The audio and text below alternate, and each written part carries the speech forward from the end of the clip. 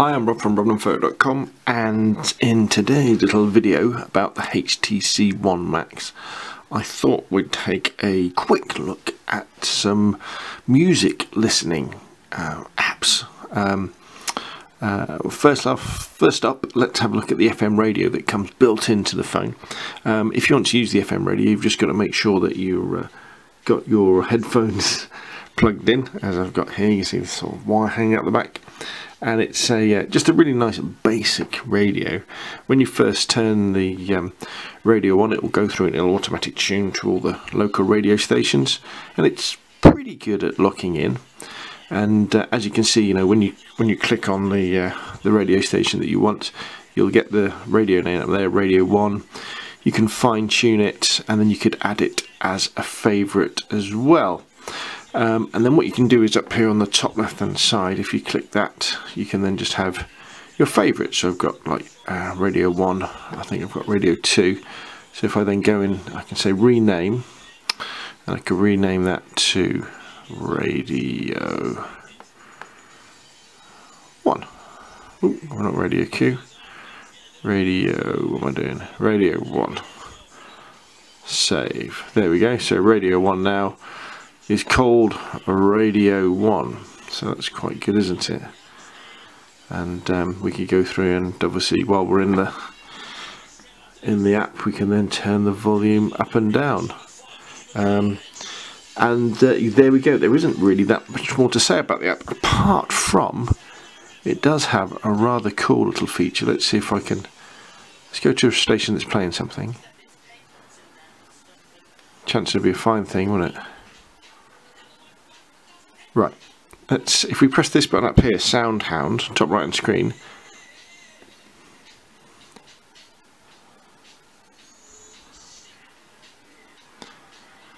what should happen is it should, okay, so yes, it has found something. What's it found? Queen. It's found Queen. Okay, good. So what you can do is you can go through, and if you hear something on the radio, you could then say, actually, yes, I would like to know what that is, and then I would like to go and buy it or something like that. So yeah, nice little interesting thing. I've got to admit, I don't really listen to the radio that much, but you know, it's there, it's on the phone. You can use it if you want to. The next app is one that I use an awful lot, which is Stitcher. Which is this one here. In fact, let's turn that radio off. That's better. Let's go back to Stitcher. Now this is actually, if I go into the Play Store, it's got a different name. Let's have a look for it. Stitcher. Stitch. There we go. This is in the. No, not in music. I don't want to go to music. Thank you very much. I want to go to the store home. Let's search for Stitcher. There we go. And it's Stitcher Radio for podcasts. That's the one we're interested in. And then when you fire it up, with a little bit of playing around, you get to a situation where you've got a fairly good free app that will download over Wi-Fi, if you tell it to only, your favourite podcast. Now, I've found it quite difficult to find a really decent free podcast player, and Stitcher seems pretty good. Not every single podcast is on it. In fact, let's see if I'm on it. Let's do a search for SCL, see if anything comes up. Oh, not SCL. No, see, my podcast isn't on Stitcher when you search the mobile app. It is if you search on the desktop. But anyway, it seems to work pretty well. Now, the settings you need to change are, when you go into the settings, you won't need to do it to say, when the app launches, to show my stations there. So it will just go straight to your podcast. I mean, if you're interested in all the internet radio stuff, then use that. If you go to show my stations, and then what you do is to kind of build up the list of podcasts that it'll always download. So let's search for another podcast. So I don't know, what should we search for? I don't know, say Mac Break Weekly. Mac Break Week. Ooh, too many. If I could spell right, that'd be great, wouldn't it? Mac Break Weekly. So what I can do, see if I click on it and it goes into and it tells you all about it. If I go to listen later, that then adds it to my listen later queue, so it will download it when it needs to.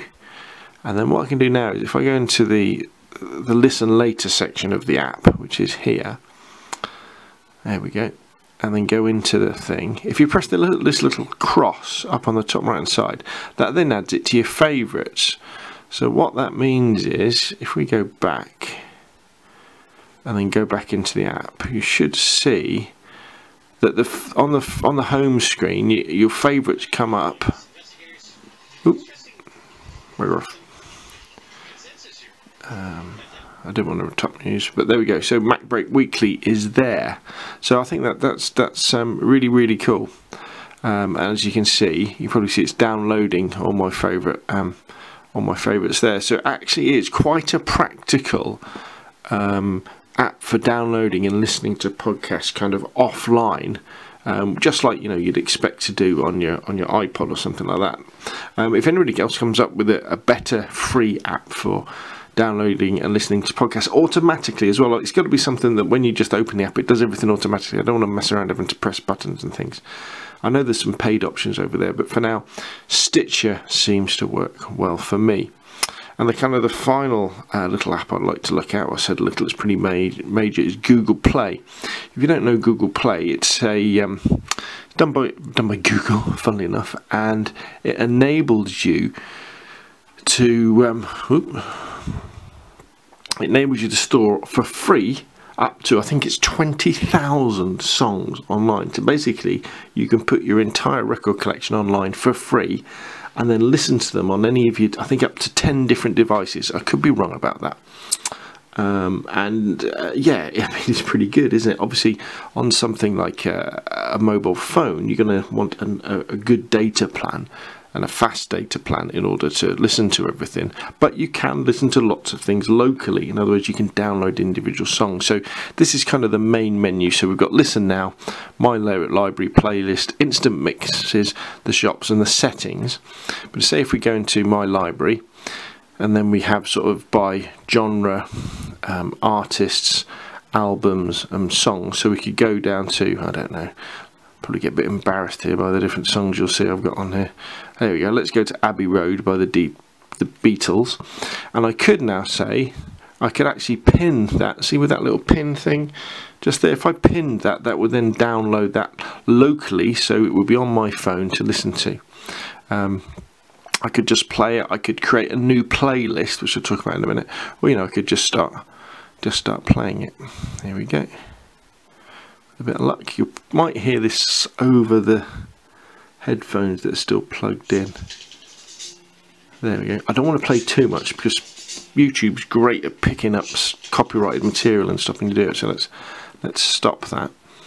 So where were we? Let's go back to the beginning. So we looked at My Library. You've got Listen Now, which is again mixes and the things you've been listening to, and your playlist. So these are things you make up. So a song. So for example, here I've got my rocking playlist with Enter Sandman, Number of the Beast, some Bruce, some Cooler Shaker, some Cult on there. And again, I could pin this. I mean, this one is pinned, and make sure that doesn't locally. So you can do things.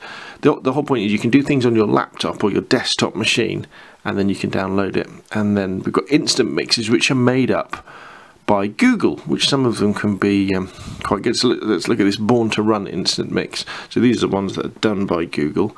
Let's see what it's come up with. Oh, a bit of Rolling Stones to start off with. Oh, no, AC/DC, sorry. Summer of '69, Bryan Adams.